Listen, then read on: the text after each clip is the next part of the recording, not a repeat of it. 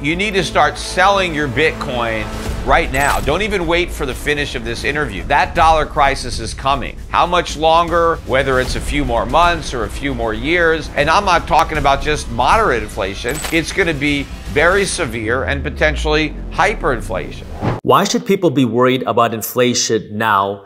And is inflation temporary or transitory like the government and the Federal Reserve Bank keep saying that it is? Well, first of all, I think people should have been worried about inflation for quite some time because the Federal Reserve and other central banks have been inflating for years. It's just that a lot of that inflation was moving into financial assets. And so a lot of people don't necessarily consider inflation a problem when it makes their stocks go up or it makes their house worth more. Although if you're planning on buying a house, the fact that house prices are going up is not a good thing because now it's more expensive for you to buy a home. But I think one of the things that has been helping to offset the inflation has been increases in productivity, outsourcing, the fact that America was able to rely on lower cost imports to replace a lot of the goods that we used to produce ourselves. And so that kind of kept a lid on consumer prices, even though the government was creating a lot of inflation. Of course, absent all that inflation, consumers would have benefited from lower price goods. So the government robbed them of that benefit through inflation. But they've now created so much money. The inflationary pressures are so great that it's overwhelming those other factors that were working to restrain prices. And I think that America's ability to rely on foreign producers for all the things that we don't produce is really getting strained. I mean, looking at the congestion in our ports, we really don't even have the capacity to import the amount of stuff that we now require, nor do we even have the infrastructure to unload it and transport it around the country.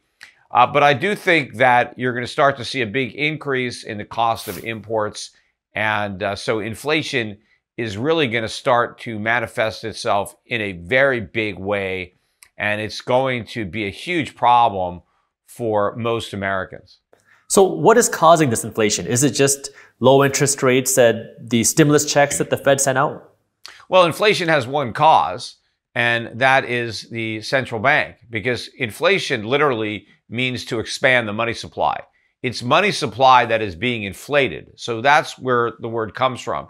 Prices go up as a result of inflation, but rising prices in and of themselves are not inflation. I mean, prices can't inflate, right? Prices don't expand. They go up, they go down, but they don't expand. It's the money supply that expands. Of course, it never contracts. That would be deflation. We don't get that. We just get continuous inflation. But what drives the Federal Reserve to print so much money is government deficit spending. So the U.S. government spends a lot of money on programs that it uses to buy votes, but it doesn't want to tax the voters because then it might lose their votes. So there's a big gap between what the government collects in taxes and what it spends. And the gap is filled by the Fed that prints the money so that the government can pay its bills. But that doesn't mean that America gets all this government for free. We still have to cover the cost, except we pay for it with inflation. So inflation is like a tax, and it means that our cost of living is going to go up because the government isn't taking our money, it's taking the purchasing power from our money, and therefore we have to pay higher prices. And because we don't have an unlimited amount of money, we can afford to buy less stuff when the prices are higher. And that's basically the same thing as if the government had just taken our money from us and then we bought less stuff at the same prices. They leave us our money, but prices go up, so we end up with less stuff. So you kind of hinted at this a little bit earlier, but it sounds like you don't think that inflation is going to cool down in 2022. The Fed and the government have said time and time again that this inflation that we're seeing is transitory, that it'll calm down in 2022. It sounds like you don't think that that's the case.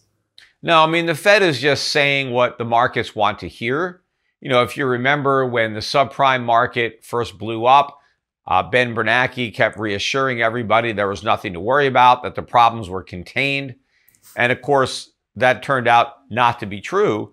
And in fact, in interviews that I saw Ben Bernanke give when he was no longer Fed chairman, when he was specifically asked about those comments, he basically admitted that he wasn't being honest, that he was just, trying to, put forward a, positive spin that hopefully that was going to, help the market, or, he was trying to make the Bush administration look good, but, really admitted that he wasn't being genuine.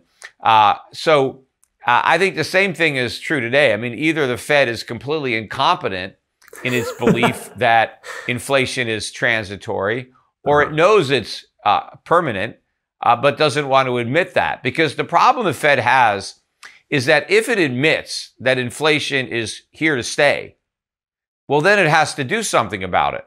But it can't do anything about it, because if it does, the economy will crash, right? The stock market will crash, the bond market, the real estate market, and the government will be forced to slash spending.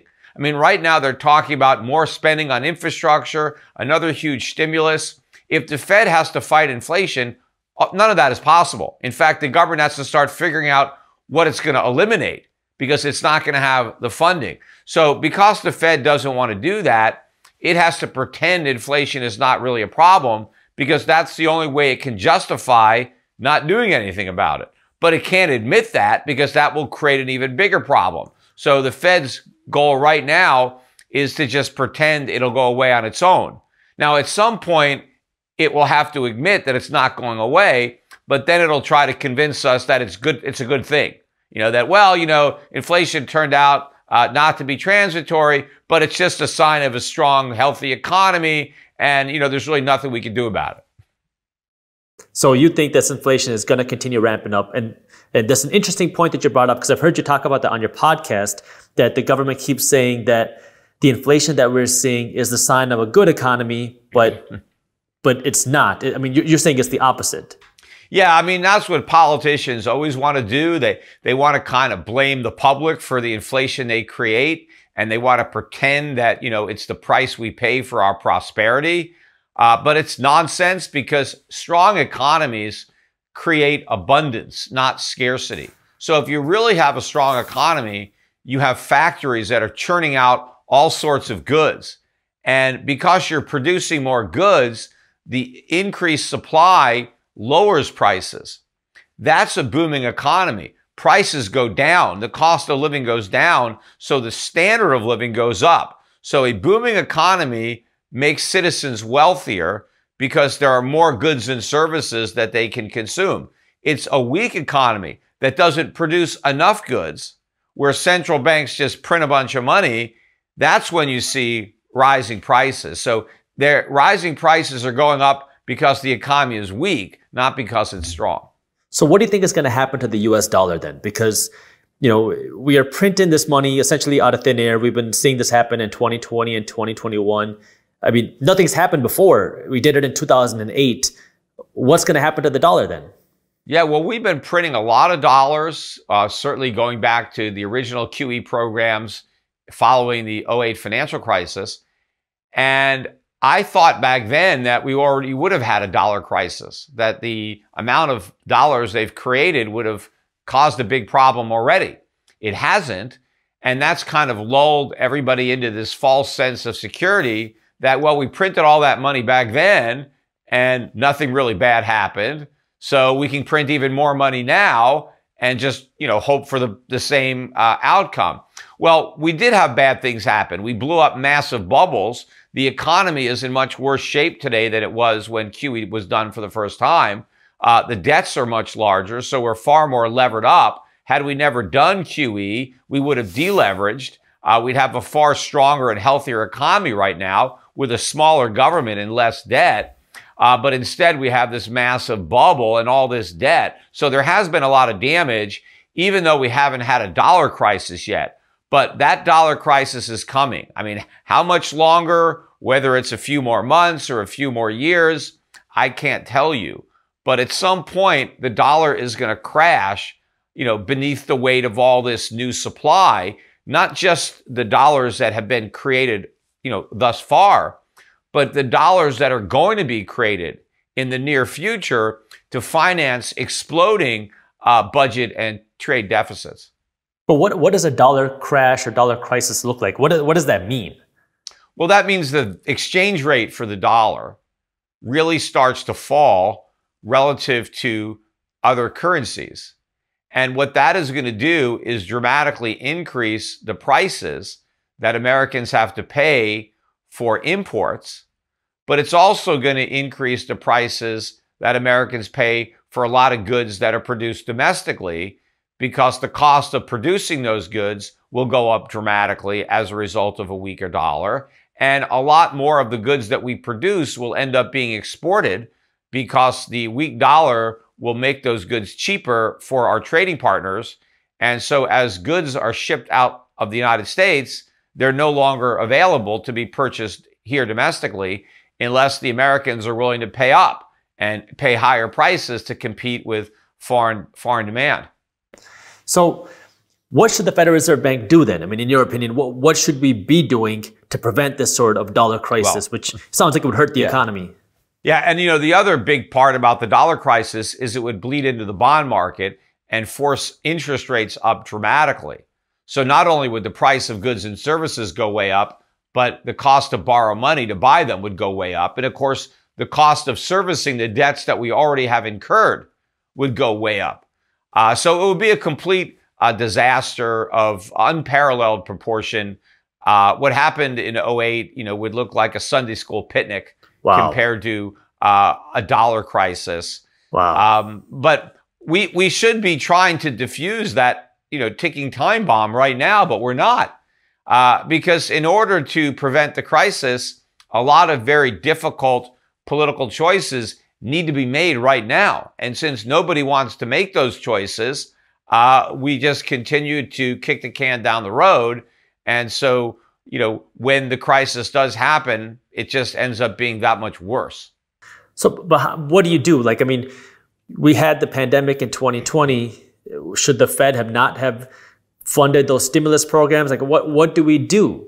Correct. The Fed should not have funded any of those programs. In fact, we shouldn't have had any stimulus with the pandemic. We needed the opposite of stimulus because the pandemic involved a lot of people just not going to work, right? People stopped working, and so they were no longer performing services or helping to produce goods. So the economy was contracting. The last thing a contracting economy needs is stimulus, because you actually need to contract the money supply along with the economy. But if you just send people home and then say, hey, don't stop spending money, so we'll print up money and give it to you, that's a disaster because they're not earning money anymore. So they have to reduce their spending. So what we needed during the pandemic was for people to spend less because they were earning less. But we made the mistake of saying, look, go home, don't make anything, but keep on spending as if you still had a job, and here's the money. And now we're experiencing the adverse consequences of that in massive increases in prices. So the government did the wrong thing. Now, of course, had the government done nothing, the recession would have been deeper and longer lasting. And the bigger problem is that Americans had no savings. I mean, when Americans stopped earning, they had no money to pay the rent or to buy groceries because they lived paycheck to paycheck.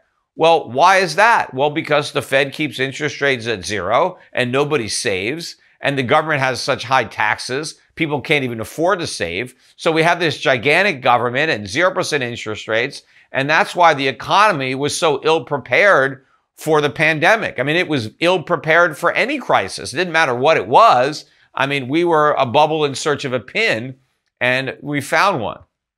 So then what do we do now? Do we need to raise interest rates? Should we, the Fed is already talking about tapering their asset purchases. What is the solution then if we want to not see this sort of dollar crisis, if we don't want to see the sort of crazy inflation into the next few years? What do we do?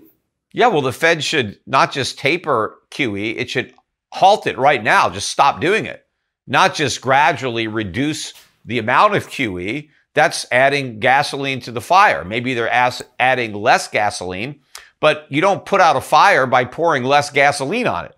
You got to, stop that or put water on it. So the Fed has to go cold turkey. Just right now, no more QE. In fact, we need the reverse. We need quantitative tightening.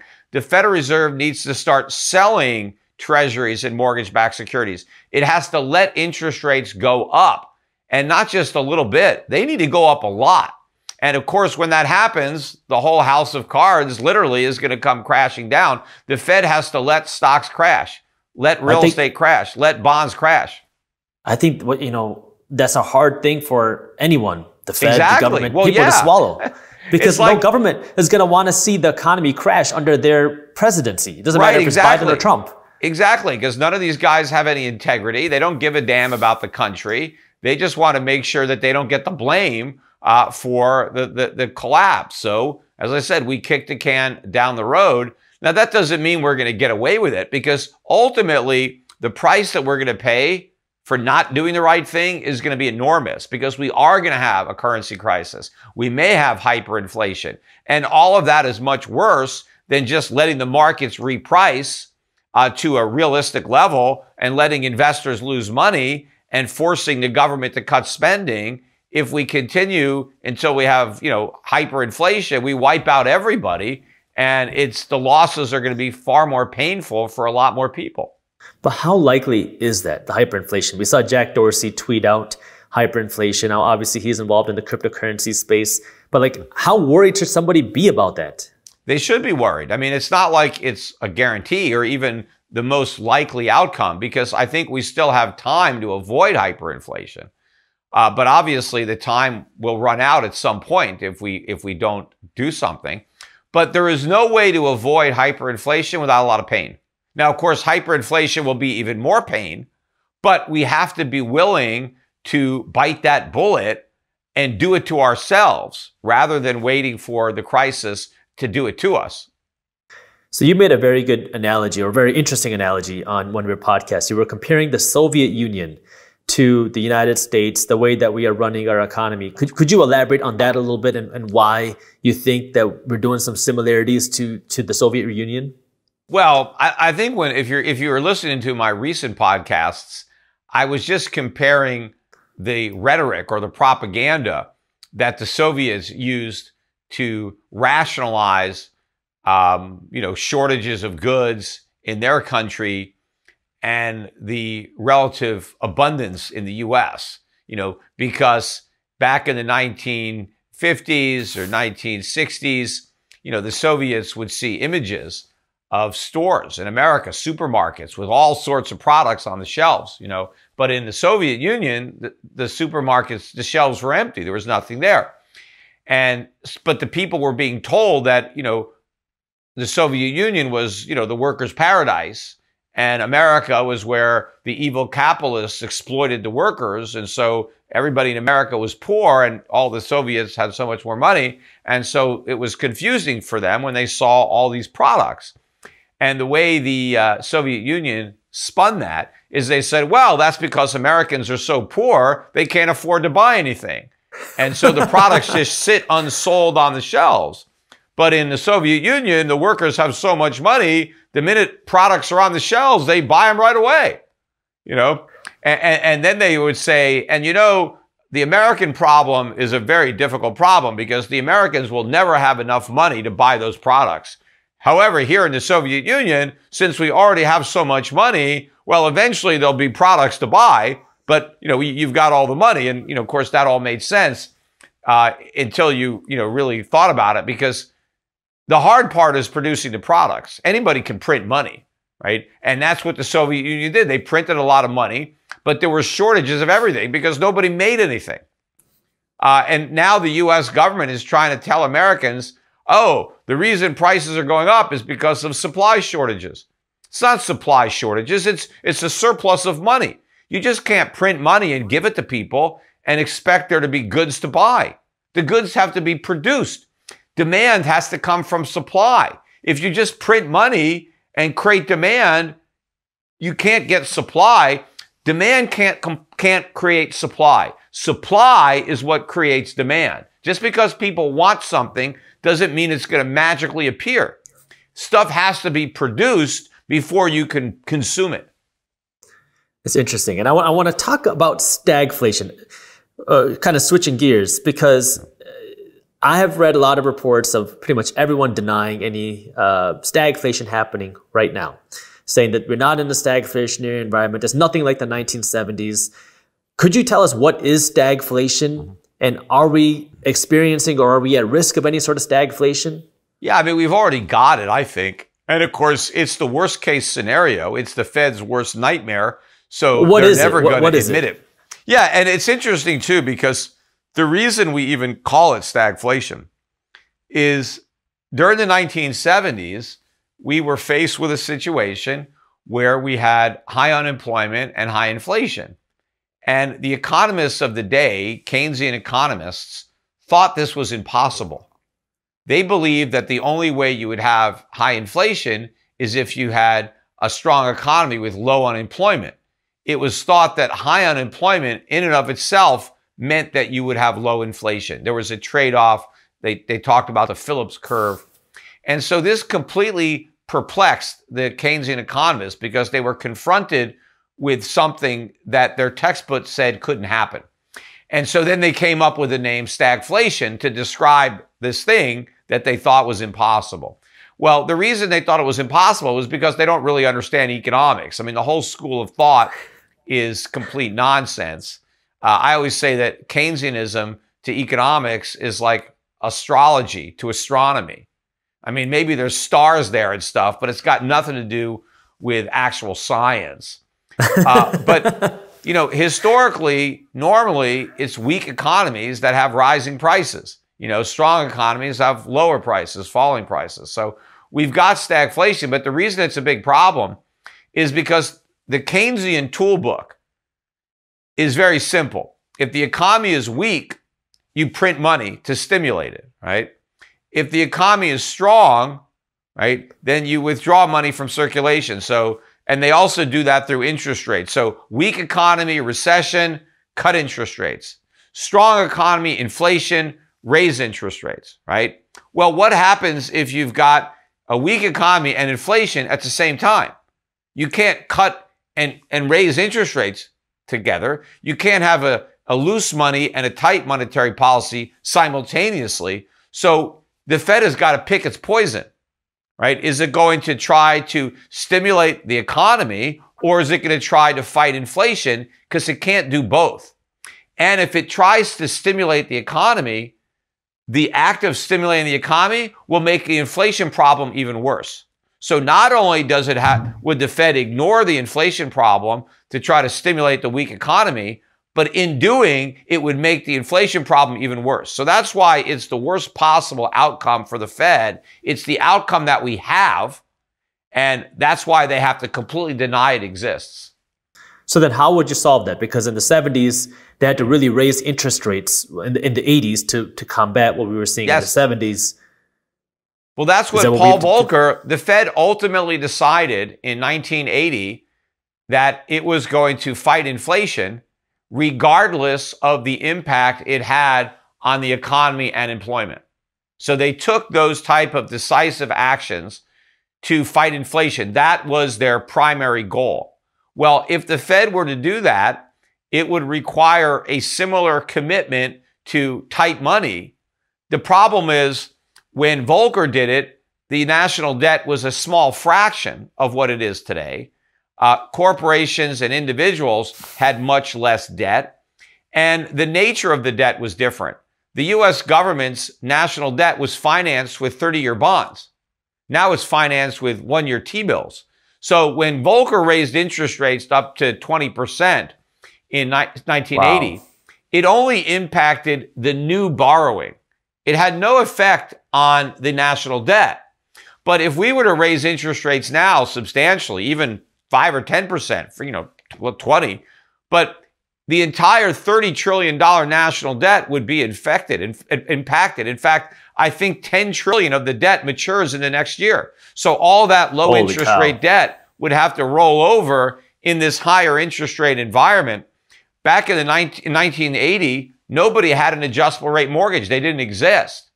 Now you've got a lot of people that have adjustable rate mortgages. Look at the credit card debt that we have now that we didn't have then. I mean, everybody, corporations have a lot of short-term debt. Look how much money they've borrowed to buy back their stock in a low interest rate environment.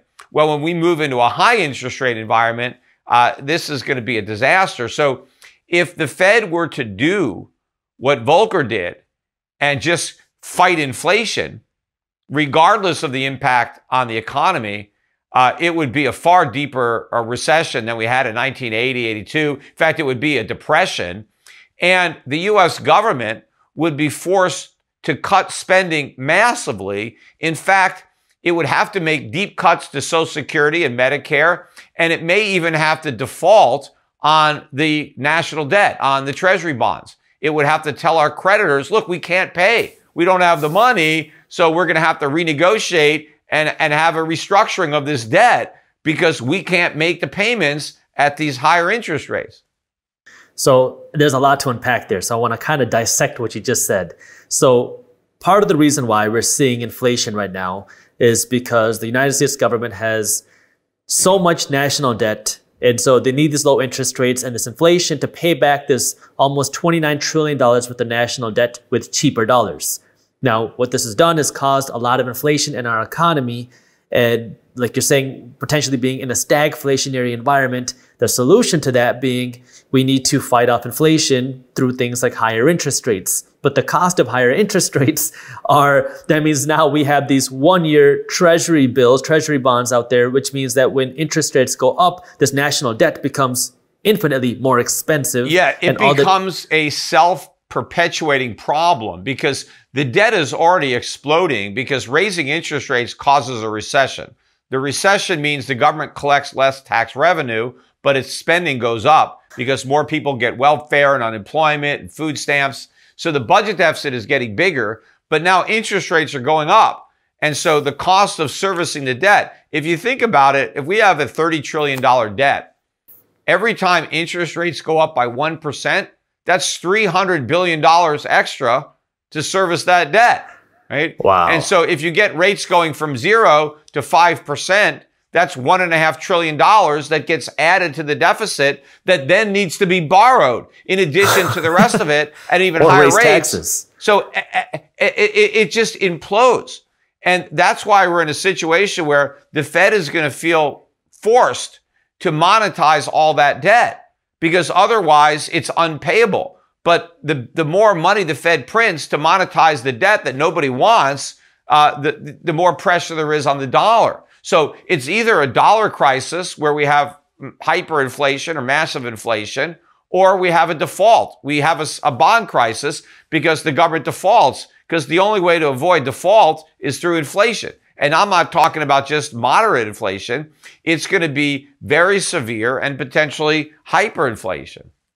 Can you elaborate what you meant by the Fed wants to monetize on their debt? What does that mean? Well, monetize the debt is basically when you take the debt and you turn it into money. Like you print money and buy the debt. And so you expand the money supply, but that means more inflation. Because private lenders aren't going to want to buy U.S. Treasuries at low interest rates. Why would you do that? If inflation is 5% and the government says, will you loan me money at 2%, why would you do that? You're losing 3%. So the only way they're going to get the money is from the Fed. But the Fed has to create the money, has to print it. And now you're destroying the value of the money that exists because you're increasing the supply. And as you have more money, the money's worth less and less. So what does somebody do? Now, clearly inflation seems like an issue. It doesn't look like it's going to go away anytime soon. We got some bigger problems on the horizon. What should somebody be doing with their money to protect themselves against this type of inflation? Well, the worst thing that you can own, obviously, would be any long-term bonds. The longer the maturity, the more you're going to lose. It's funny you say that because growing up, that was always the safest investment that we were taught. There's no safety there anymore because that's exactly when inflation is the threat, bonds are not where the solution is. Bonds do really well in deflation, but they get killed in inflation. And so if inflation is what you expect, then you don't want bonds. But you also don't even want cash because even cash is going to lose value. And especially, let's say inflation is 10% a year. And if you've got money in the bank and it's earning no interest, and inflation is robbing 10% a year, after 7 years, half your money is gone, right? And so why would you just sit back and watch your money just disappear? I mean, the money will still be there, but the purchasing power won't. And that's what really counts. It's not how much money I have, but how much I can buy with the money that I have. And if you can only buy half as much stuff because prices have doubled, that's a huge loss. So to avoid losing, you got to get rid of not only bonds, but dollars. And you got to get into real things. You got to own equity. You know, inflation transfers purchasing power from creditors to debtors. So you want to own assets and you want to have debt. That's, you know, the government is the world's biggest debtor. That's one of the reasons it creates inflation, because as a debtor, it benefits from inflation. So you want to be a debtor, but you want to have the right kind of debt. I'm not talking about credit card debt, but to the extent that you have a mortgage against your house, that's good because you actually own a house, that's a real thing, and you just borrowed paper, and you'll be able to repay the mortgage with money that has very little value, yet your house will still have real value because it provides shelter and all sorts of other things that you get from a house. But, you know, also corporations have debt. So stocks will benefit because the bondholders will get, you know, wiped out, and the stockholders will end up owning the company because the bondholders just have a paper claim. They don't have any claims to the real productive capacity of the business. They don't have any claims to, you know, the resources or whatever the company owns. That belongs to the stockholders. So what I've done personally, and what I'm advising my clients to do, is we invest in a lot of overseas stocks, value stocks, stocks that have a lot of real tangible assets on their balance sheet, that have good earnings, that pay good dividends in foreign currencies. The businesses have a lot of pricing power. They can raise prices to offset rising costs. And you know, that's what you want to own. And we own a lot of commodity related, energy, agriculture, mining, a lot of precious metals related investments, gold and silver mining stocks. These are the type of investments that will do very well in an inflationary environment, in a stagflationary environment. We're invested in emerging markets. I think those markets will do very well with a weak US dollar. So you want to, you know, get those portfolios now before they become too expensive with the dollar crash. So I want to talk about gold in just a second, but I want to question you about value stocks, because the concern that a lot of people have is that our economy, our GDP, is not going to grow very fast over the next decade like it has in previous decades. And if our economy is not growing as fast as it used to, doesn't that mean the value stocks are not going to see the same upside that they have in previous decades? Well, I'm not buying my value stocks in the US because even value stocks in the US are expensive. They're just value relative to momentum stocks, which are ridiculously expensive. And those are the stocks that are going to crash, you know, even with inflation. But no, we're investing in overseas markets where we actually do get a good value for the money. We're buying stocks at historically average to below average PEs with dividend yields that far exceed the yields available, you know, on bonds. So we're getting good value, we're getting good income, and I think these businesses will do well. And what's happened during the bubble is people have been willing to pay a premium for growth stocks. And so much so, there's been so much money going into that sector that the value stocks have kind of just been ignored. And I think that when inflation rears its head in a big way, either the Fed raises rates to fight it or just allows it to continue. But either of those scenarios is bearish for high growth stocks, you know, high multiple, low earning stocks. And I think that as that bubble breaks and the returns improve out of the value sector, that more of the institutional money that has been flooding into momentum is going to move back into value. And so those flows are going to cause these value stock prices to go up. And so therefore you want to position yourself before the herd drives the prices a lot higher. So what about gold? I know you talked about gold. You are a big reason why I started investing in gold a while ago, buying gold. What does gold do, and maybe gold versus silver, what does gold do as a way to protect someone's value in an environment like this? Well, remember, so during inflation, paper money, fiat currencies are losing value. And so prices are going up. So gold is a commodity, and the price of gold will go up along with the price of nickel and lead and wheat and oil and cotton and corn, right? All the things that we need, right? All those prices go up. Now, you're not going to load up on cotton. I mean, how much? I mean, you'd have to have a lot of space to store it, and you'd have to have the right temperature, and wheat. I mean, how are you going to store oil? You're going to have big tanks in your backyard. So, if you want to buy a commodity that's easy to store and has a lot of value in a small place, well, that's gold, right? And so, gold is a good hedge against inflation, because even if you don't need the gold, you can buy it anyway because somebody's going to need it. Jewelers are going to need it. Computer chip manufacturers are going to need it. It's used in dentistry and aerospace. So it's a commodity that people are going to use, but you can store it. And other central banks also, when there's a dollar crisis and their reserves are in dollars and they're worried about the dollar going down, what are they going to own? The only other reserve asset that they have at their disposal is gold. So you'll have central banks that'll be buying gold and a lot of other investors. So there's going to be a lot of demand for gold in the future as an alternative to dollars or other fiat currencies. So I don't look at gold the way I look at investments, because gold doesn't throw off a return. I look at gold as an alternative to dollars or euros or yen, because if I bury dollars in my backyard, I don't get a return on those dollars either, right? So the question is, what do you want to bury in your backyard? Dollar bills or gold coins, right? The gold coins have a much better chance of being worth something in the future than those pieces of paper. But I'm not buying gold at the exclusion of making investments. I still want to be invested in stocks. I still want to be invested in real estate. I don't want to have all my money in liquidity in gold. Now, if I thought everything was overpriced, right? If I thought all the real estate was too expensive, all the stocks were too expensive, all the art, all the other investments, if I just wanted to wait it out in cash, yeah, I would have everything in gold, right? If I was of the opinion that every single asset was overpriced. But even then, you don't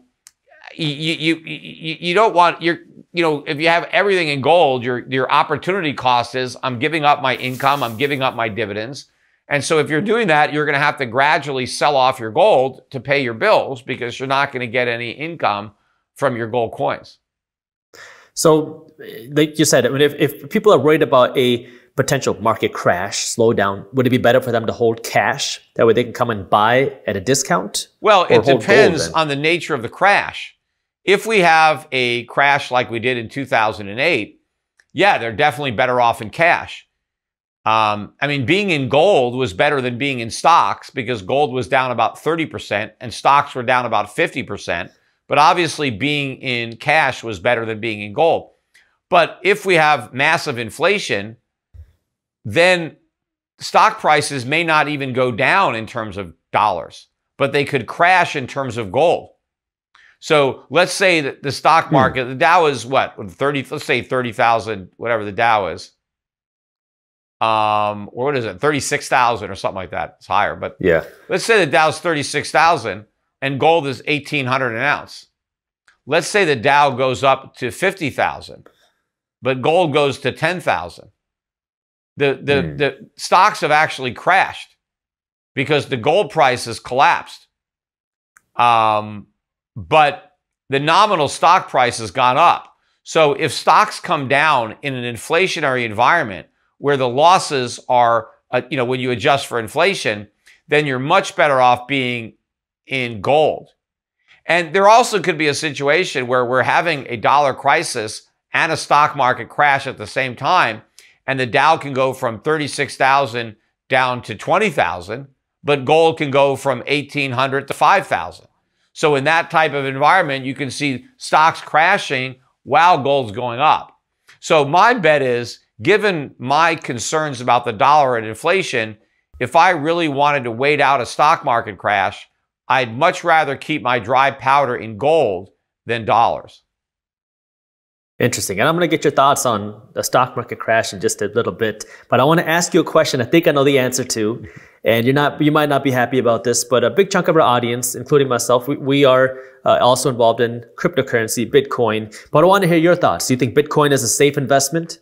We're going to jump back into the video in just a second, but before we do, a quick word from our sponsor, Vaulted, because if you're interested in buying physical gold, you need a platform that's reputable, that makes it easy, and that's not going to rip you off with fees, which is why I like Vaulted. Vaulted is a platform that lets you easily and automatically buy physical gold off of your phone or your computer. It takes less than a minute for you to open up an account, and then you can start buying real gold. The reason why I like Vaulted and the reason why I started using Vaulted myself is because they let you buy gold very passively. They have something called the Vault Plan, which lets you create up an automatic purchase for physical gold. That means you can set up a reoccurring purchase, whether it's $100 or $1,000 for physical gold every single month, and you can see this happen in your app. As soon as you own a physical bar of gold from your reoccurring purchases, you can either have this physical bar of gold shipped to your house, or you can keep it in the vault. So they're trying to make buying physical gold super easy. There are no minimums to get started investing in gold with Vaulted, and they're very transparent with their fees. That way you can have more of your money going to actually buy gold instead of having all of your money go to pay for somebody else's commissions. Plus, when you start investing in gold with them, you also get your own metals advisor at no additional cost. So if you want to learn more and see how you can start buying physical gold with Vaulted, I'll put the link to where you can learn more and get started in the description below. Minority Mindset is a paid partner with Vaulted, so if you use them, we will get compensated, but there's no additional cost to you. So if you want to learn more and see how you can start investing in gold with Vaulted, I'll put the link to where you can do that in the description below. And now let's jump back into the video. Well, I think you know the answer to that. I mean, anybody who... I don't think all of our viewers do. Well, your viewers are in luck, okay? Because if any of your viewers own Bitcoin under the delusion that they have a safe investment, right? You're wrong, right? And you need to start selling your Bitcoin right now. Don't even wait for the finish of this interview. Just start selling. Because if you're looking for safety, you can't look at Bitcoin, right? Even if you believe in Bitcoin, you must acknowledge that it is highly speculative. And you must also acknowledge the possibility that it goes to zero. So the only money that anybody should have in Bitcoin is money that they're willing to lose, right? So whatever your risk tolerance is, do not put one nickel more into Bitcoin than you're willing to lose. So if you've got, $10,000 in Bitcoin, if you can't say, if that goes to zero, I'm totally fine, then 10,000 is too much. I don't know. If you have 100,000 in Bitcoin and you're not okay with that going to zero, it's not going to hurt you. It's not going to affect your life. It's not going to stop you from paying your mortgage or retiring or doing the things that you want to do. If that's your fun money, you have to look at it like, I just took this money to Las Vegas and I know I'm going to lose it. I might make it. I might hit it big, but I'm going to have a good time. I'm willing to lose this money. That's how you have to look at Bitcoin. So if you're not looking at it like that, then just get out of it. It's not for you. Or at least reduce your position to the point that you are comfortable losing 100% of whatever you leave in Bitcoin. And that goes with any cryptocurrency. They're all the same. They're all highly speculative tokens. But then beyond that, do I think that these tokens are going to succeed? No. I mean, I think that Bitcoin is just a pyramid scheme, chain letter, Ponzi. Bitcoin has no actual value, right? It's just a string of digital numbers that does nothing in the real world. I mean, you don't actually have any utility out of a Bitcoin, right? If you just have Bitcoin, you can have all 21 million of them and you can't do a thing with them, right? Having 21 million Bitcoin is no different than having one as far as what you can actually do with it, right? Whereas if I have, 10 ounces of gold, I actually can do a lot more than I could if I have 1 ounce, right? I can make 10 times the jewelry. I can make 10 times the computer chips, right? I have more gold that I can do more things with. But it doesn't matter how much Bitcoin you have, you can't do anything with it. But people are willing to buy Bitcoin because they believe the price is going to go way up, right? They think it's going to the moon. So what Bitcoin has is the potential to make people rich who buy it. And so that's where its value comes from. It's like a lottery ticket that people think is the winner. Like, hey, this is the winning ticket. I have to buy this and I'm going to be rich. But, you know, it's not like an asset like stocks or bonds or real estate because it doesn't throw off income, doesn't generate rent, doesn't generate interest, doesn't pay dividends. It's not a commodity like wheat or oil or gold because you don't use it for anything. It's not even a currency like the dollar or the euro because it's not used as a medium of exchange, as a unit of account. You know, it's just used to trade. It's a trading token. And the reason people buy it is because they think the price is going to go up. And why do they think the price is going to go up? Well, because somebody else is going to buy it at a higher price. And why is that person going to buy it at a higher price? Because he thinks there's another person who will buy it from him at a higher price. So, and that's the mentality. And everybody who buys it now feels obligated to convince other people to buy it, you know, and get them to drink the Kool-Aid and buy some. And, you know, it's all like a big cult and we're all going to get rich on this fantasy. But, you know, we've had these kind of get-rich-quick schemes before. I mean, just because they slap, you know, these cryptocurrencies on it and put it on a blockchain doesn't mean a chain letter or a pyramid scheme is going to be any more successful just because it's digital on a blockchain. So all you young people who think you've reinvented the wheel and discovered the fountain of youth and, you know, us old fogies just don't get it. We get it. We've been there. I've done plenty of dumb things. You guys that are in your 20s haven't lived long enough to do dumb things. You learn from your mistakes.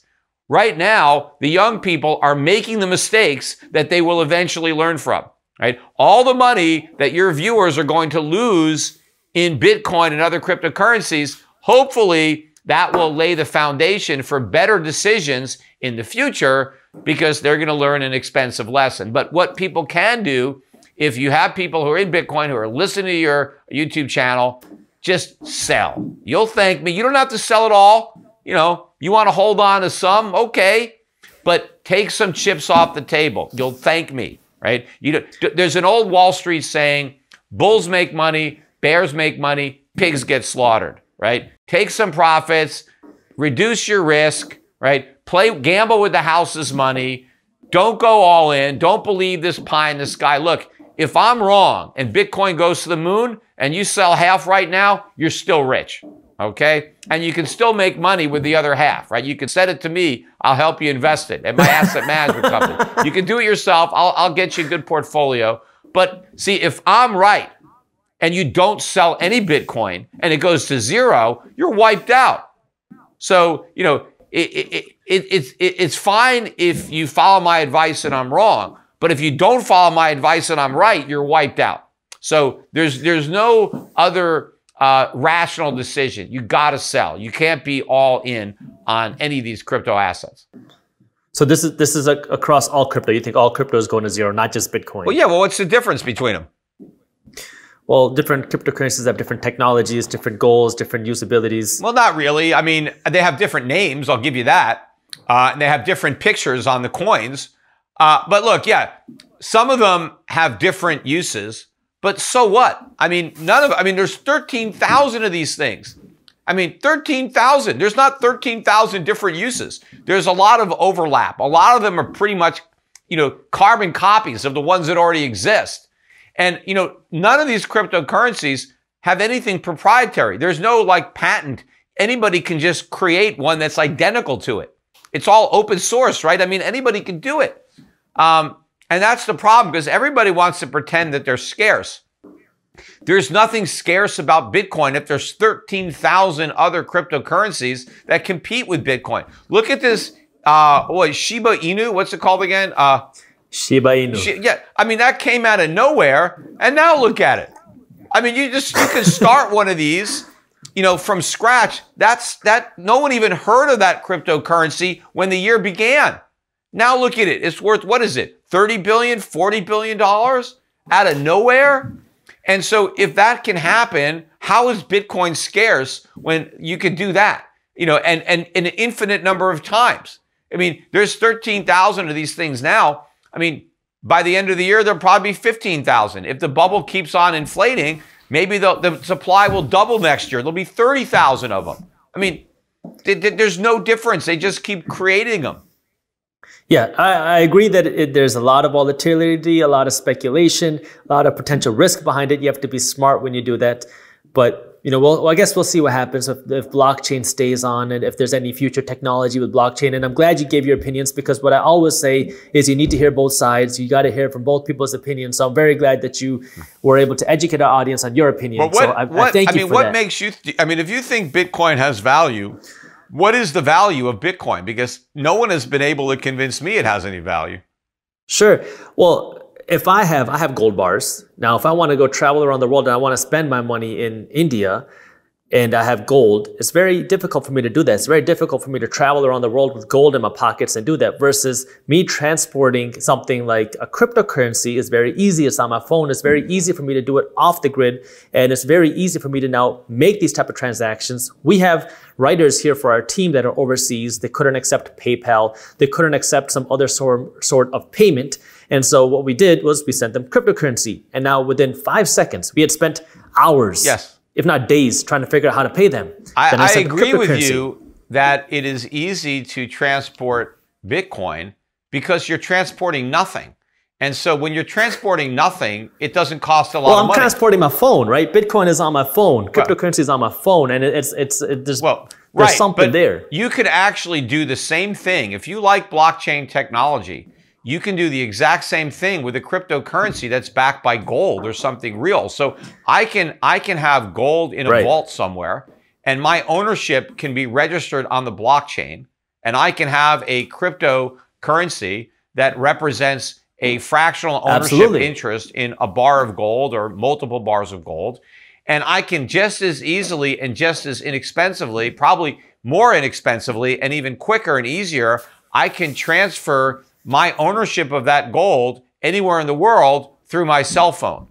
So you can have cryptocurrencies backed by gold. You can have them backed by silver. You can have them backed by whatever you want. They can be backed by coffee. They can be backed by copper. They can be backed by oil. You could back it by real estate. You could back it by stocks. You could back crypto with anything. It makes no sense to back it by nothing, right? It seems to me that a cryptocurrency that is backed by something real will always have value and will be more appealing than a cryptocurrency that's backed by nothing. Because to me, the difference is real currency versus fiat. Real currency is backed by gold. Fiat currency is backed by nothing. So Bitcoin is fiat, right? It's a currency backed by nothing. All you have is faith and confidence. But if you have a cryptocurrency backed by gold, then what gives the cryptocurrency value is the gold that backs it up. You don't have to have confidence. You just need to know that there's gold there. But you've just showed that you believe in the blockchain because there are stable coins which are pegged by gold. And in order to do that, you have to use the blockchain. Yes, but you don't have to use Bitcoin. You don't need Bitcoin. You don't have to use Bitcoin. But the Bitcoin, you're talking about the value behind Bitcoin. But when I own Bitcoin, I don't own the blockchain. I don't own anything but that token.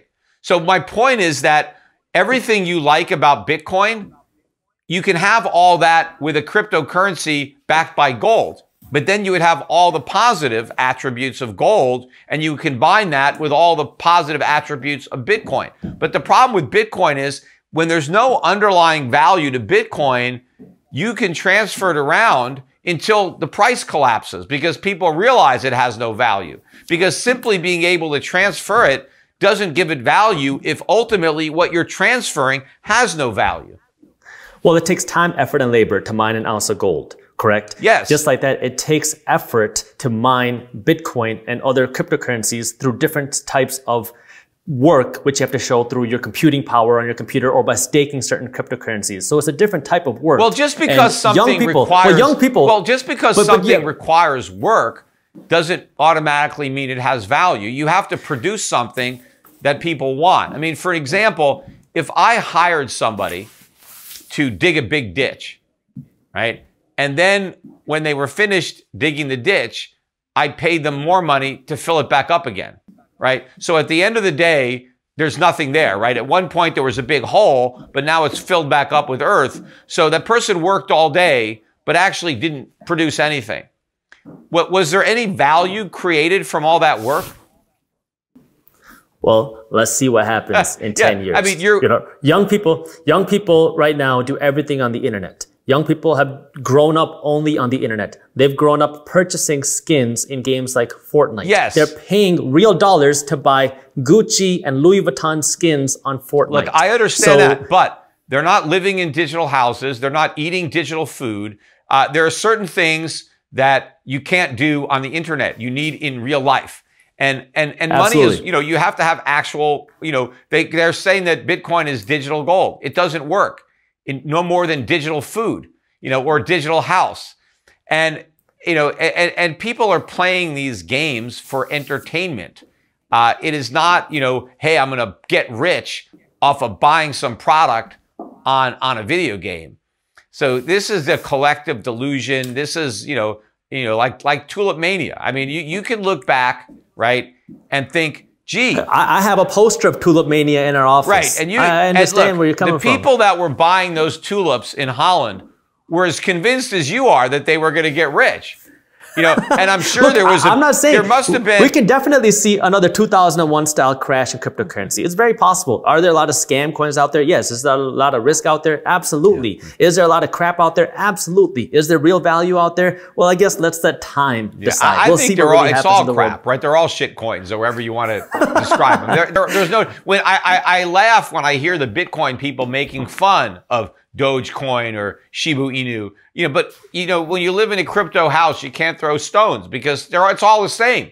Any criticism you have of those coins, you can make the exact same criticism about Bitcoin. Sure. So we know that you think that we're going to see a crash in the cryptocurrency market. What about the stock market and the real estate market? I know you predicted the 2008 real estate crash. You were one of the few people who came out there and bet against or talked about the entire real estate market before anybody else did. What do you think is going to happen in those asset classes? Well, there is definitely going to be a crash. It just, depends on against what. There will definitely be a crash in terms of gold. So the price of stocks, the price of real estate, and the price of cryptos are all going to come way down in terms of gold. Whether there'll be a crash in terms of dollars all depends on how much inflation there is. Because let's say the dollar loses 90% of its value, but stocks only lose 50% of their value. Stock prices will go up in that environment because you're measuring it against a currency that's lost even more value than the stocks. But gold will go way up. So gold will be the real barometer. And that's how you'll be able to measure real value. And it's clear to me that all these assets are way overpriced in terms of gold.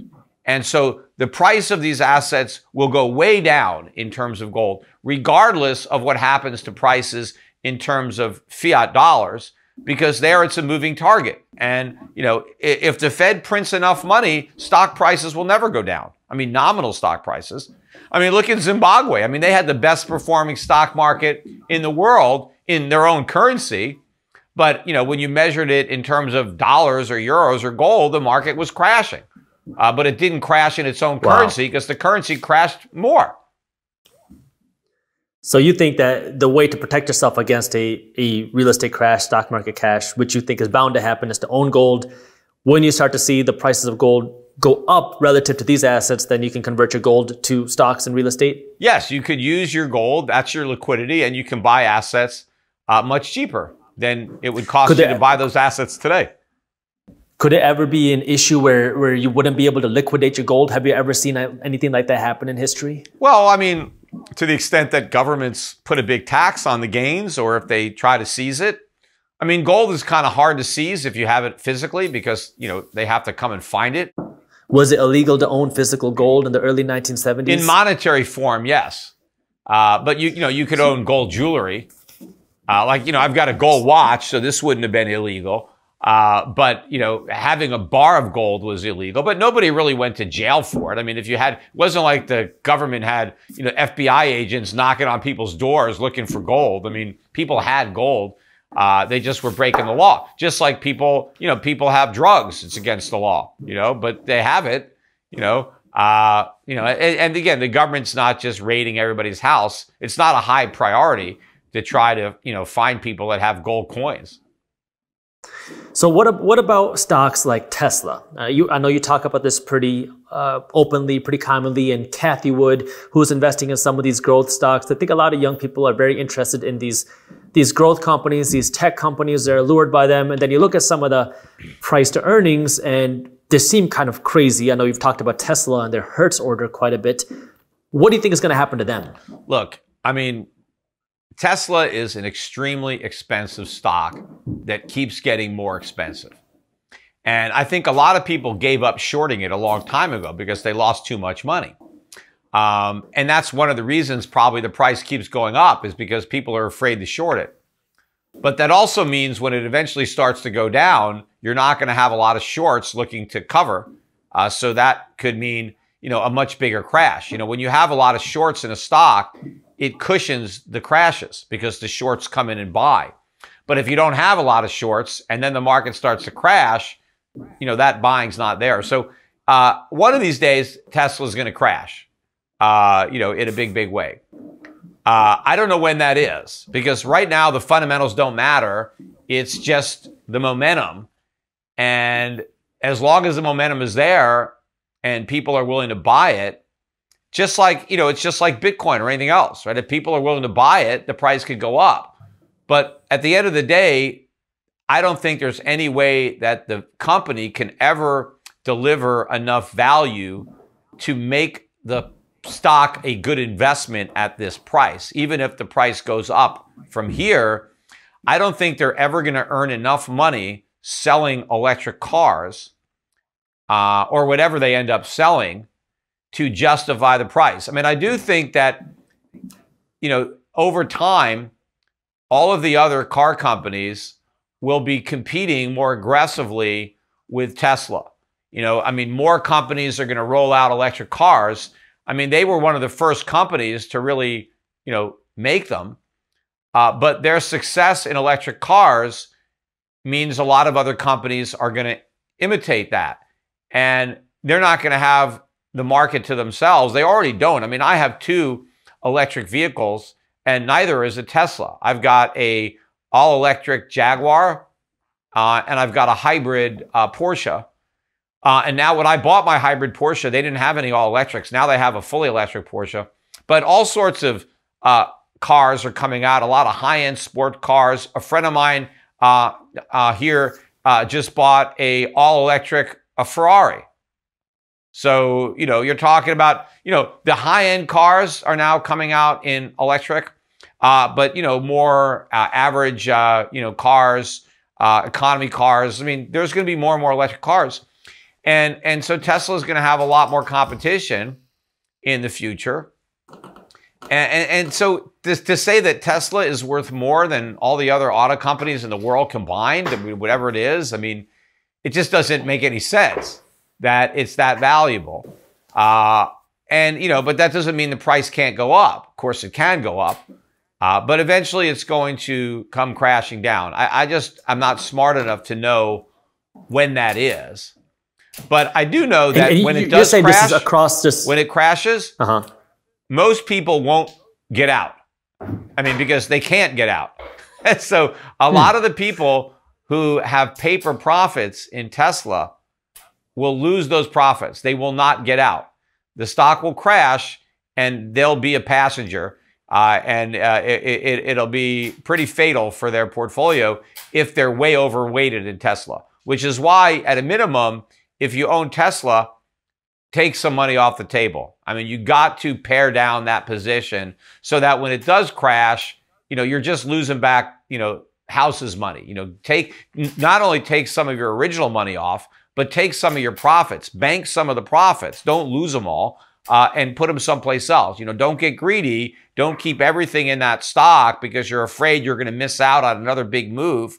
You won't miss out on it if you don't sell all of it. Just sell some of it and take advantage of some other opportunities. Get involved in something else that might go up.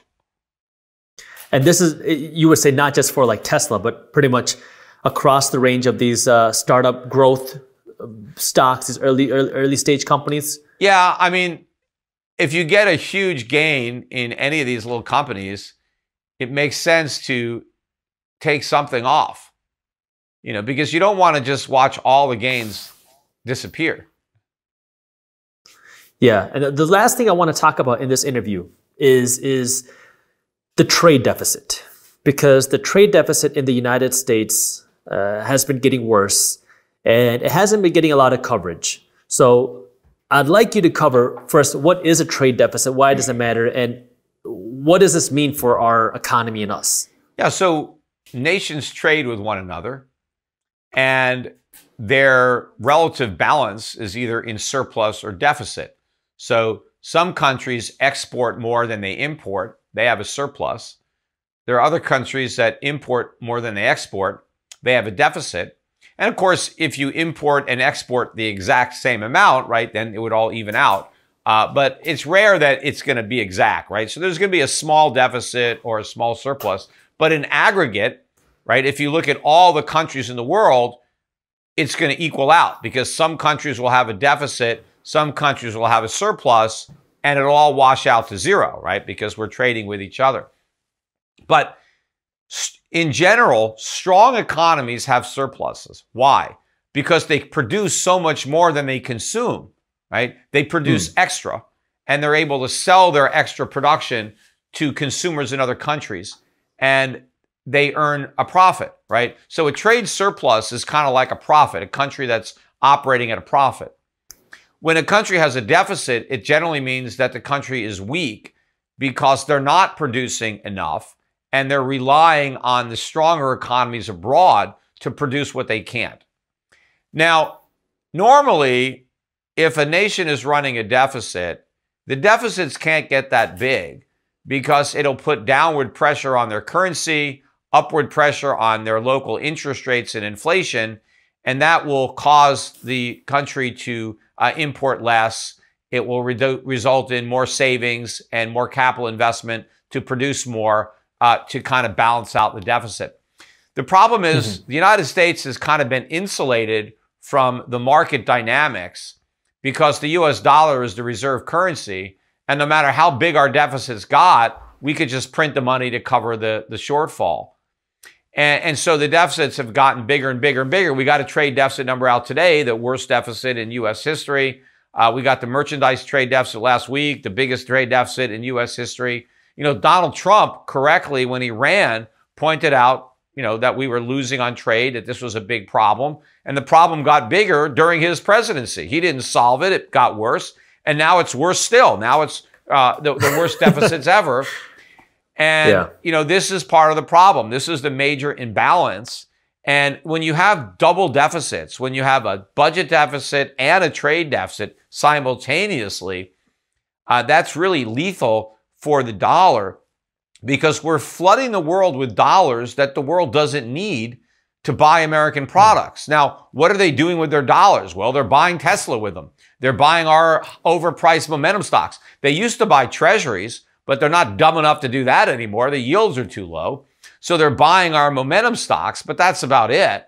But eventually, the bubble's going to pop and, there's going to be nothing they're going to do with those dollars. They're just going to be dumping them on the foreign exchange market and the dollar's exchange rate is going to crash. And, the economists always try to spin the budget deficits. And they say, oh, it's because our economy is so strong we have these deficits. Our consumers are out there spending.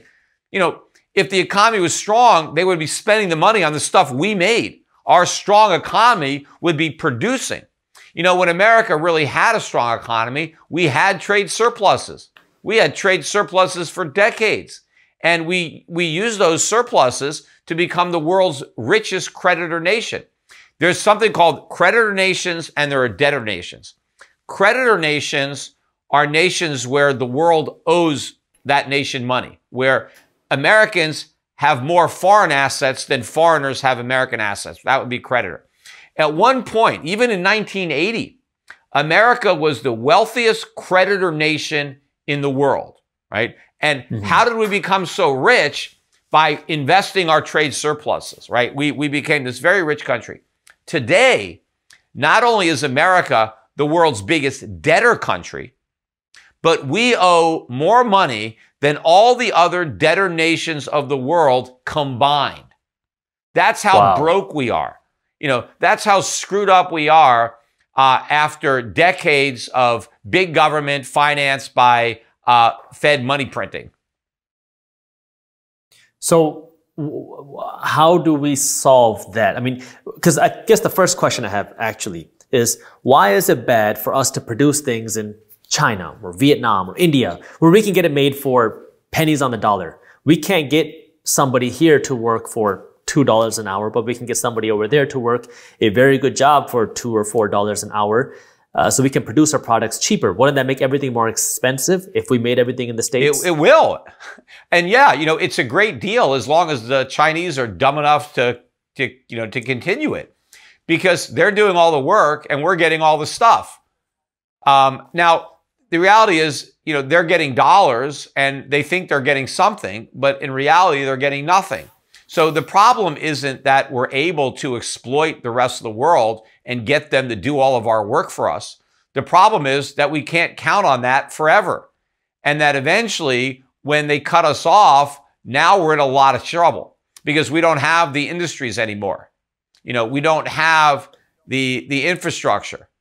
If you want to think of it as an example, what if there's, people that are living on this island and, they all are fishing and then they eat the fish. And then somebody comes along and says, look, don't bother fishing. We'll just give you these fish, go and have fun, have more leisure. We'll just give you these fish to eat.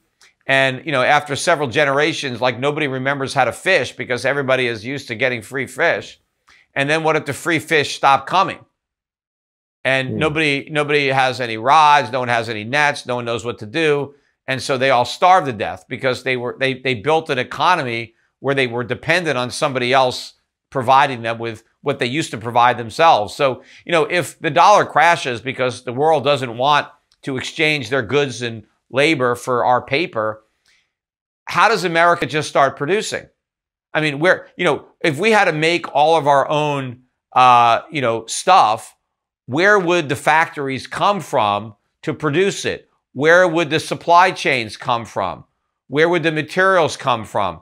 We don't even have the workers that are trained to operate the machines. So how would we retool? How would we retrain the entire workforce? I mean, it could be done over time. It could take decades. But, in the meantime, where would we get our stuff? Well, we'd have to go without it. The only reason that we can consume all this stuff right now is because the rest of the world is willing to produce it for us. But if they're not, then we're just SOL. So right now we're in a situation where we're essentially able to create this money out of thin air because a lot of people haven't been producing. This money gets printed out of thin air. People get this money. They buy things that are made overseas.